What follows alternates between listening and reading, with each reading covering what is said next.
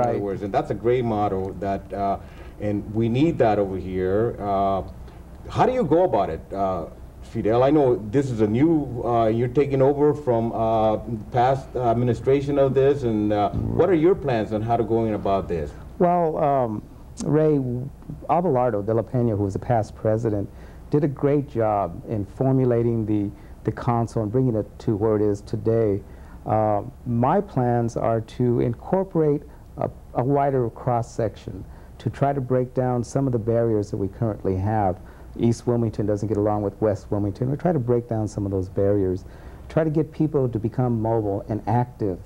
Those people who are sitting home watching this today can very well finish watching this today and then get out and get involved in the community.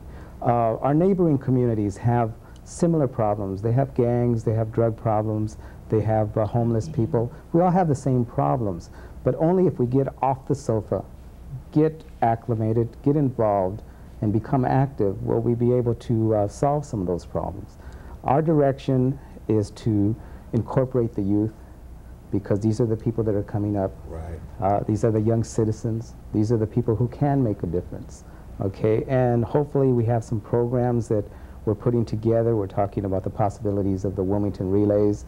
We're talking about the possibilities, like Silvia said, of pen pals. We're talking about the possibility of having a public speaking contest. We want to incorporate the city. We want the adults to come and see what the youth has to say, and we want the youth to understand that the adults do listen at times. So it sounds really like you have your work cut out for you, really, because the way I understand it is there's a lot of groups in Wilmington, a lot of organizations, right, and coordinating them to work together for a common goal, and that's to make Wilmington one. It's hard, right? Well, I was the chairperson for the government committee for the coordinating council, and one of the messages I left them with as I departed and took over the presidency was what I call the 3 C's, and that is to challenge those who have opposing views. Right. Communicate your differences. Right. Okay, and compromise for the best of Wilmington. There you go. I like that. Silvia, tell us a little bit. You know, I've heard that you have a Olympics, Wilmington Olympics program or something coming out like that. Can you tell us a little bit? Actually, it's going to be a relay type involving a scholastic portion. We'll have, let's say, passing the baton, but instead of in the relay to pass the baton, before you pass it off, a combination. You have to maybe a small spelling bee type situation, or answer a question on history. It would be something within the child's grade level, something maybe other classmates have made up the questions and they've studied them, and so they'll be prepared. We're out for win-win. We're not out to let anyone fail. Right. Juanita, you know, I know last year you were in charge of programs, and you were really instrumental in you were the glue that stuck together so that the Wilmington burrito could get coordinated and turn out to be such a success. I know, you know that.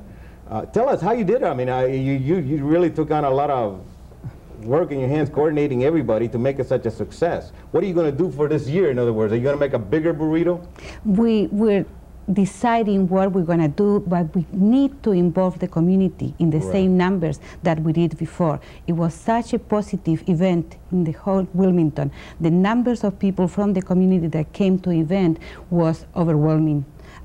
We were delighted to see our community work together under one event. We're looking forward another event of the same quality. That reminds me now, you are having your new meeting now, your meeting for it's going to be August 11th, right? August 11th it's a Tuesday, and it's going to be being held at the Wilmington Boys and Girls Club over on Q and Frigate, right? Right. And that's where, now, you want to invite some new members? Tell us about what it takes to be a member of this Wilmington Coordinating Council, in case some of our viewers would like to join.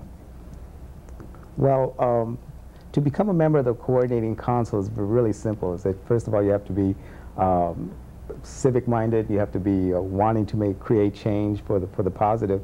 And we do have applications that you fill out, and we have a category that you would fit in. A resident can just be a citizen, and that's a fee. If you're a business owner, that's another fee. If you belong to a particular service organization, that's another fee. But it's very simple to join. We have a post office box, and you can write us, and we will give you the information. Currently, Joe Alacon is our membership drive person. Also, you have other committees too. In other words, the Wilmington Coordinating Council has some committees.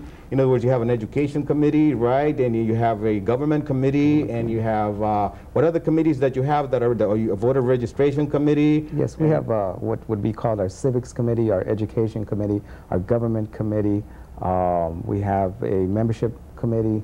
We have Juanita, help me out here. What else do we have?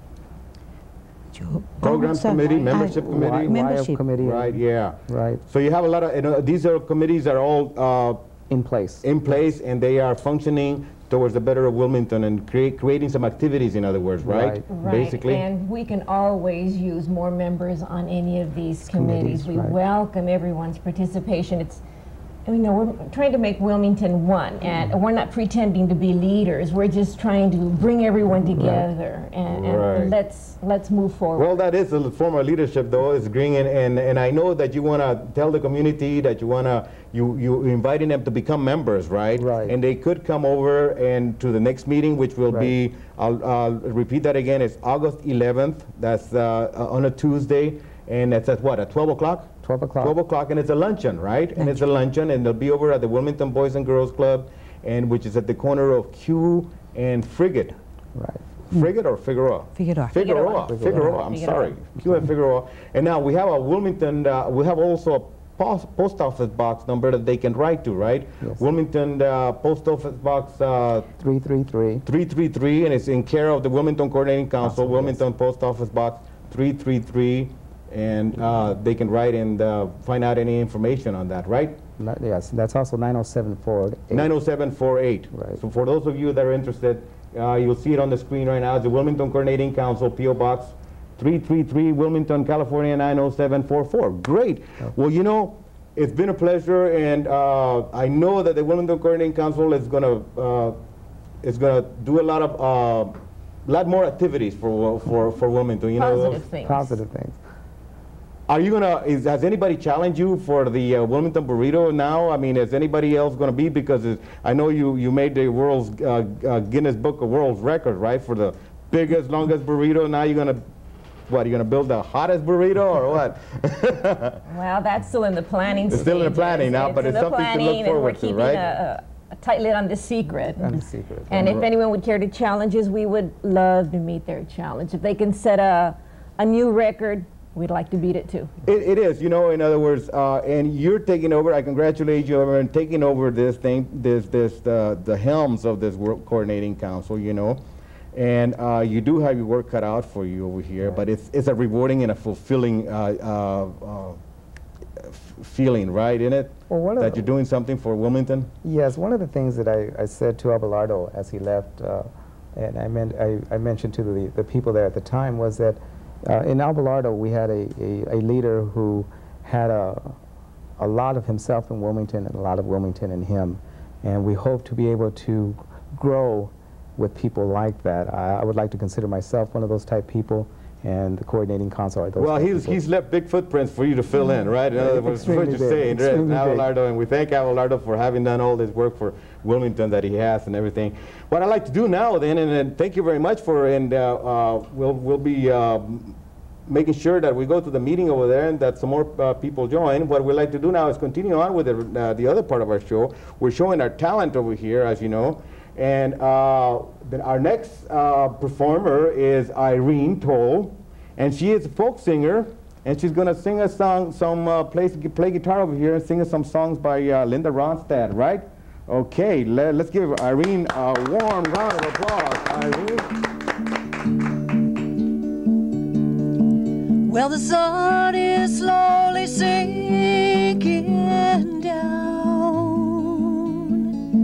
The moon is slowly rising. And this old world must still be spinning round. And I still love you. So close your eyes. You can close your eyes, it's alright. Well, I don't know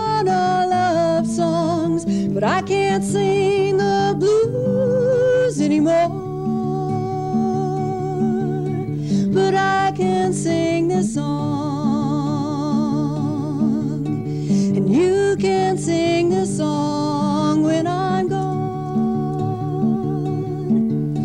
Now it won't be long before another day. We're gonna have a good time, and no one's gonna take that time away.